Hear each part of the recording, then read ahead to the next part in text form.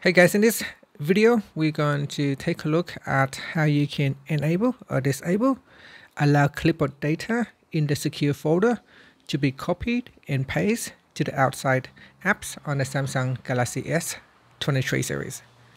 First, tap on the home button to go back to the home screen.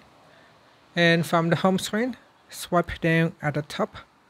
Then in the quick settings panel, tap on the settings icon. Next, we scroll down and in here, tap on security and privacy. Now scroll down and tap on secure folder. Next, we need to sign in with a PIN or a fingerprint verification.